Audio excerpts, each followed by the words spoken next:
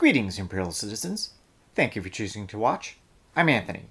In this communique, we're looking at the Vintage Collection's AT-ST and Chewbacca set, released to celebrate the 40th anniversary of the greatest tragedy to befall the Empire.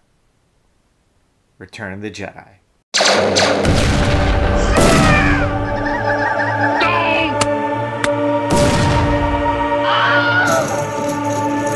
I regret nothing!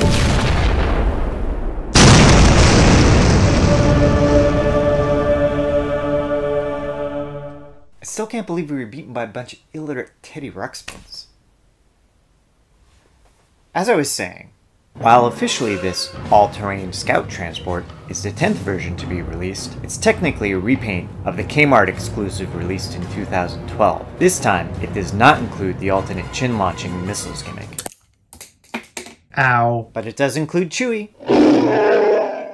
The very first AT-ST was released in 1980. The toy was based on two quick shots from the Battle of Hoth sequence in The Empire Strikes Back. Called a Scout Walker on the packaging, Industrial Light and Magic nicknamed it the Chicken Walker. This is my original. It was the best, especially since I never had an AT-AT as a youngling.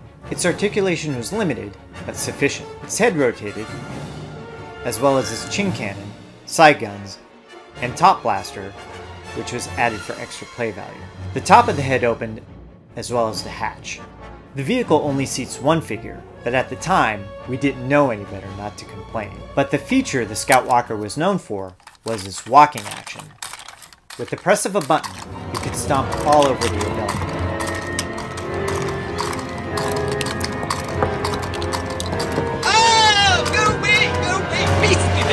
The AT-ST was re-released for Return of the Jedi, since AT-STs were heavily featured on Endor. The filming model was redesigned, but the toy remained the same. When the Star Wars line was relaunched in 1995, Kenner broke out the old mold and re-released the Scout Walker with a new paint deco, this time appropriately calling it the Imperial AT-ST. The 2002 Power of the Jedi line brought the first scene-specific repaint that we think was supposed to be Chewie's ride in a Toys R Us exclusive set. It also included Paplo stealing a speeder bike. In 2007, two more versions were released in Target exclusive Ultimate Battle Packs. A Hoth version in the Battle of Hoth set, and Chewie's hijacked version for sure in the Battle of Endor set. And then came 2009. The AT-ST was given a major upgrade. Released in the Legacy Collection, this top-to-bottom resculpt was stunning.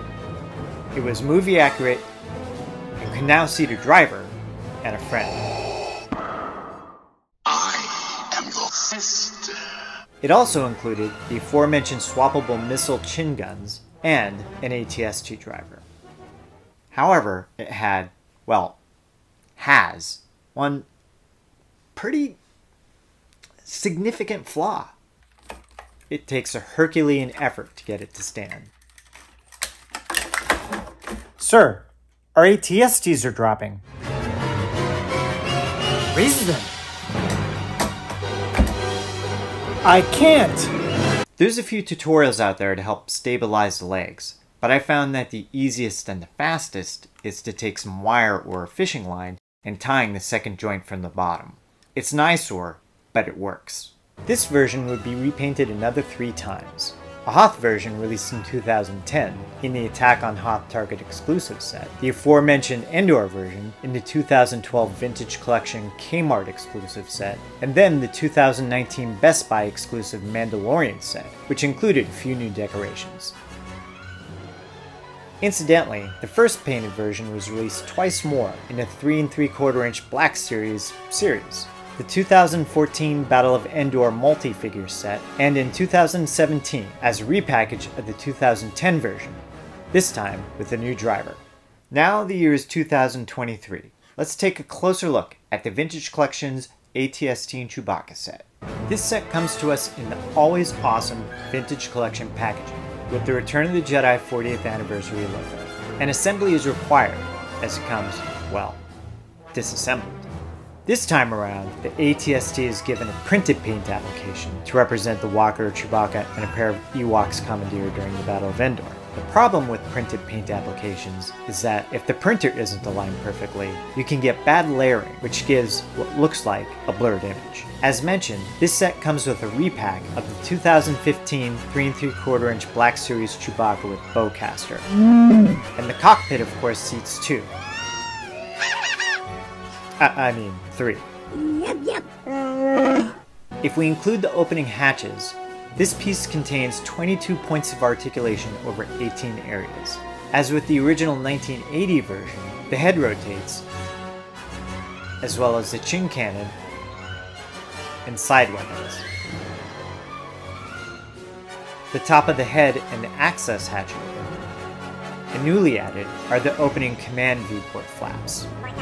Gone is the walking feature and has been replaced with one of the more impressive feats of toy engineering, the highly articulated legs. The legs are connected to the drive section by peg and ring connectors on either side of the leg abductors and allows a full range of motion on each end. The remaining 3 joints are rotating hinge joints: elbow joint, ankle joint, and foot joint. This allows for a variety of standing poses.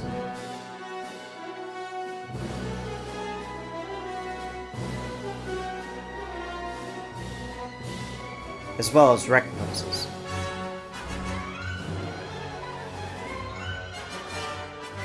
And this.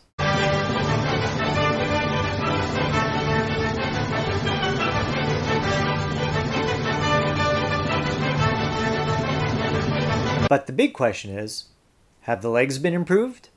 Greatly. During the course of photography, the legs largely cooperated. The main issue still tends to be the abductor joint, but with the improved sturdiness of the ankle joints, the functionality of the legs is significantly improved. However, I expect experiences will vary. And that's all for this communique. Before I sign off, I wanted to give a shout out to Leroy from Chicago. Leroy is a young fan and a fellow Stormtrooper enthusiast, and his mom reached out because he was eager to share his awesome Stormtrooper drawings. And here they are.